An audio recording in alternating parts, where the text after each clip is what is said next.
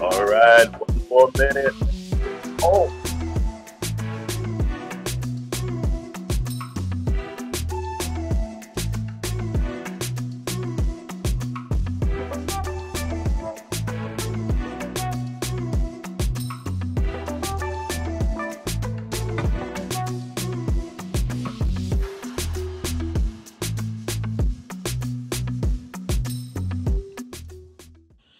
good afternoon, everyone.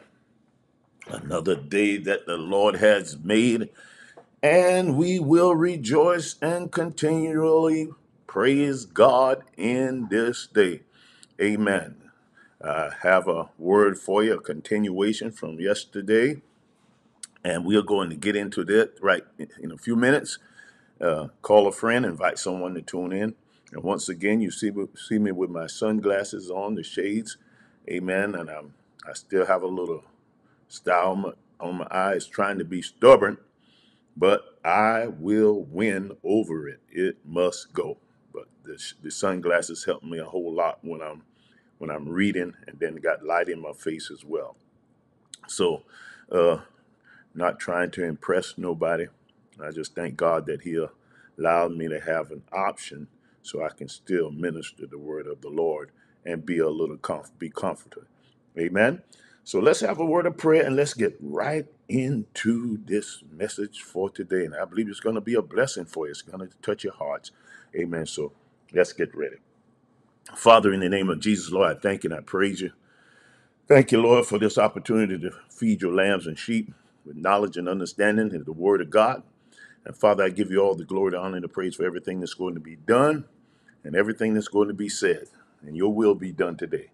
I render the forces of, of darkness helpless and operable now. And Lord, I give you all the glory, all the honor, and all the power in Jesus' name belong to you. Thank you for this day that you have made and allowed me to be in it. So, Lord, we praise you for the word of the God, for it will fall on the good ground of the hearts of these, the children of the Most High God. Amen. Oh, praise God. All right, get your Bible just for a moment. Let me read a scripture to you. I'm going to 2 Corinthians 4:13. Hope not to be before you too long, but just to leave a little something in your spirit that will help you to get through your day. Praise be to God. Thank you, Lord. We need the word of God to help us to get through each and every day of our lives. In the book of 2 Corinthians 4:13, he said, "Yet we have the same spirit of faith as he had who wrote, I have believed, and therefore have I spoken. We too believe, and therefore we speak." So I'm going to still use this subject today, the unconquerable word of God, the unconquerable word of God. Amen. Remember yesterday I told you many are doing it, but very few are saying the word. You got to say, you got to say, you got to say the word. Whatever you're calling finish is finished. Amen. Just giving you a little synopsis from yesterday afternoon. Jesus said it is finished. And when Jesus said it was finished, it was finished. But he released it out of his mouth, and he got the results that he released out of his mouth by the power of words. So whatever you're calling finished, it's finished. Amen. Jesus said it's finished, it's finished. And once you say it's finished, all you have to do is wait to see the finished work manifest. Whatever you say, all you have to do now is wait and see the manifestation of what you've been saying. Uh, pardon me. Every time you say there's no money, let's deal with that. Look at that. Every time you say, I don't have the money, you have canceled your account with the Bank of Heaven. Every time you say you don't have no money, you have canceled your account with the Bank of Heaven. You have closed the account. You closed the doors to the bank. Amen. Is there anywhere in the Bible that 100-fold more shall be given unto you when you say there is no money? How can you get the 100-fold if you say there is no money? Yeah, I have no money.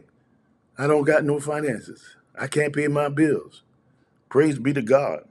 Uh, Nowhere in the Bible does it say that 100-fold more shall be given unto you when you say there is no money. If you say there is no money, you aren't going to have any money. You're not going to be able to pay your bills. You're not going to be able to go where you want to go because you say that. Nobody else said it. You the one said it. You the one canceled your account in heaven. You will never see signs and wonders in your finances, in your family, in your business, in your profession until you start making sounds that produce signs and wonders. Make sounds that produce sounds and wonders. And the way you make sounds that produce sounds and wonders, you got to make sounds with the word of God being released out of your mouth, and you shall see what you say. Many are looking for options. A lot of people looking for different options than the word of God. You'd be surprised how many people sit in church and they're looking for options other than the word of God. There is no other option for us as believers. Praise be to God. In Psalms 103 and 20 from the Amplified, watch this, Y'all follow me now.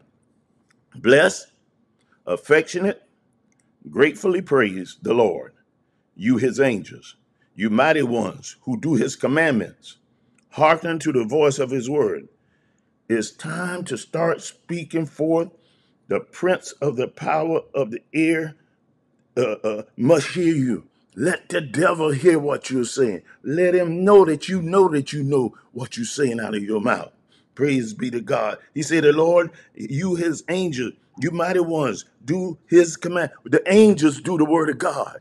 They respond to the word of God. The scripture say they hearken to the voice of his word. When you put a voice behind God's word, the word of God to them is just like God speaking to them. And they move by that word. They don't just move by any word, but they move by the word of God. For when you put a voice to the word of God, behind the word of God, the angels, amen, you put them on assignment. So it's time to start speaking forth. The prince of the power of the air must hear you. The angels of heaven must hear you. Praise God.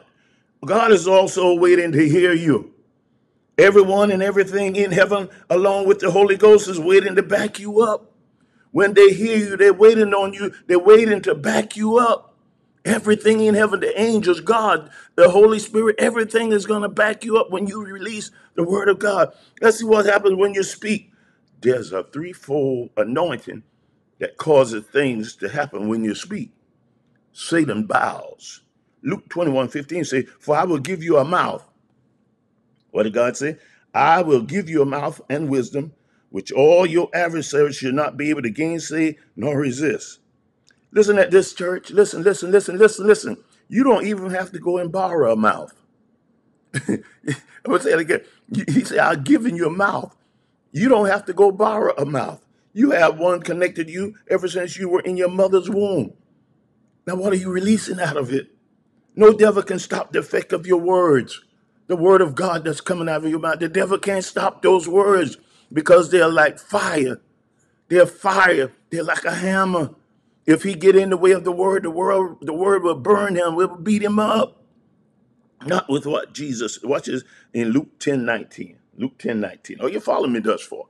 Oh man, we're gonna have a good time. We're gonna win all the time. I love winning. I don't know about y'all. He said, no, listen to this. Luke 10:19. He said, behold, I give unto you power to tread upon serpents and scorpions and over all the power of the enemy, and nothing shall by any means hurt you. That power he has given you is in your mouth. I'm gonna say it again. That power that God has given you is in your mouth. Life and death is where at? In the mouth, in the power of the tongue. The tongue, and where is the tongue? Where is the tongue? In your mouth. Amen. Praise be to God. The power, life and death is in the power of your tongue. Where's your tongue? In your mouth. So you have to be careful what you're releasing out of your mouth with your tongue. The Bible says that tongue, listen, somebody call it a pink tornado. Amen. It can do you good or it can do you bad. Praise be to God. Releasing the word. The word that comes from your mouth, make sure they come from the word of God, which carries the power of God. The word of God carries the power of God. What you say under any circumstance is what's going to hold you up or cause you to fall and fail. Whatever you say under circumstances is what's going to either hold you up or cause you to fail. Praise be to God. I don't know about you. You don't want to fail. You want to win. So be careful what you say out of your mouth because you can destroy your life with your own mouth. Isn't that something? Your own mouth. So what you say under any circumstance is what's going to hold you up, or cause you to fall and fail. Be careful what you say. For instance, no matter what and how you feel in your body, don't say I'm sick. Don't say I'm sick. Don't say I'm sick, because what you say is what you get. Even though you may be feeling bad in your body, but don't say I'm sick. I'm working on a healing. I'm getting delivered from this disease. I'm getting delivered from this sickness. I'm getting delivered from this pain. I'm getting delivered from this discomfort in my body. But never say I'm sick. Because if you say I'm sick, that's what you're going to be. You're going to be sick. Watch what you say out of your mouth. Life and death is in the power of your tongue. Amen. Speak life over your life. Speak life out of your mouth. No matter what's going on, say the word of God. Thank you, Lord Jesus. Amen. Satan needs doubtful words to operate in your affairs. Satan cannot operate in your affairs without words. He needs doubtful words to operate in your affairs. Example. Look, watch this. This is a good example. I'm gonna give you this. This is a good example. What did I just say? Satan needs doubtful words to operate in your life affairs. Look at this. Let me give you an example. The children of Israel. What did they do? They say, we be not able. Gave the enemy the right words to operate in their lives, and their lives, they could not enter the promised land because they said, we be not able. They canceled their livelihood in the promised land that flowed with milk and honey. They canceled it out by what they said. We be not able. Praise be to God. So no matter what, never say nothing negative.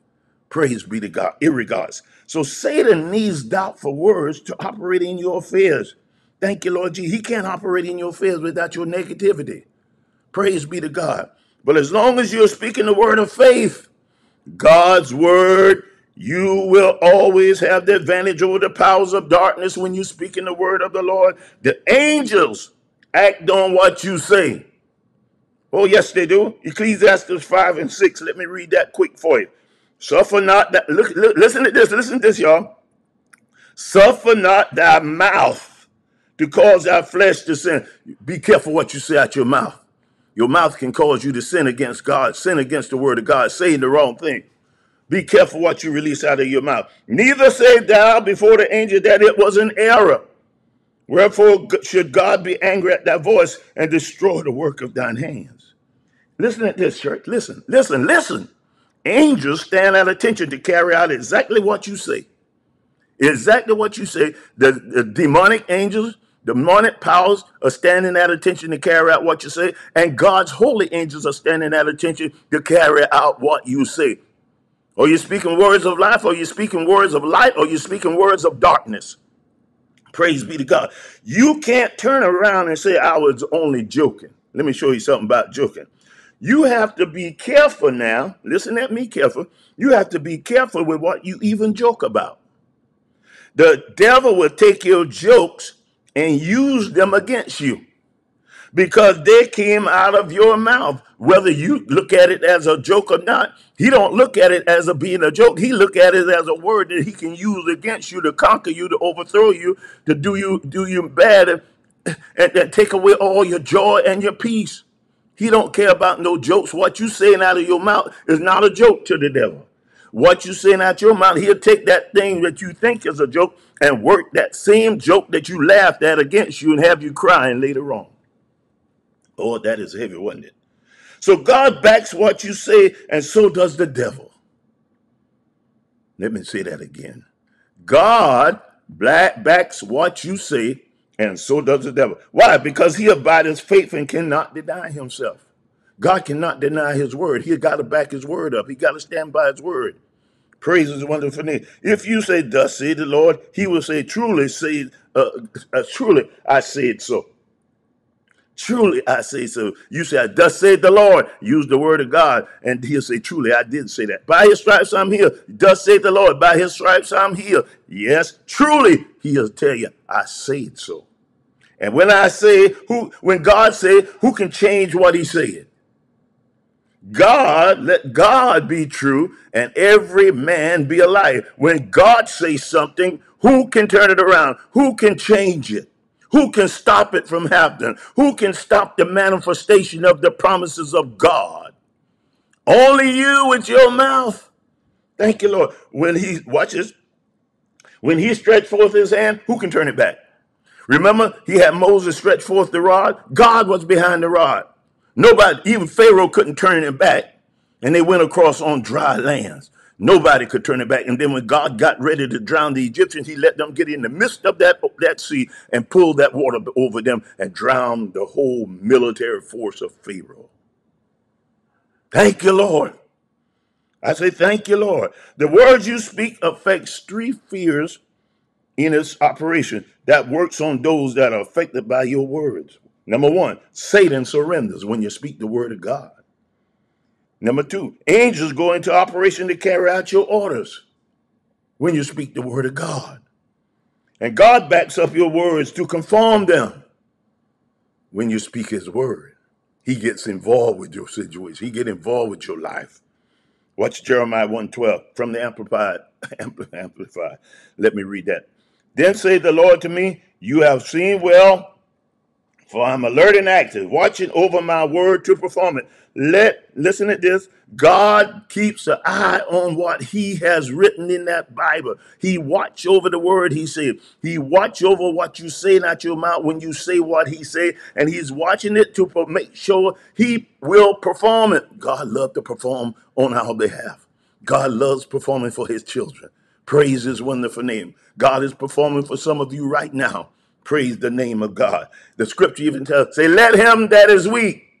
Let him that is weak. Watch this now. If you want to be strong, if you feel like you're getting a little weak, watch what he say. Let him that is weak say I'm strong. Don't say I'm weak. Don't say I'm caving in. Don't say I can't take no more. Let the weak say I'm strong. And when you say you're strong, you're going to be strong. It may not happen that same moment, but it did happen at that same moment because you let it out your mouth. But now your body and your members, your organs, your muscles got to line up with it now. So that might take a few moments. But let the weak say.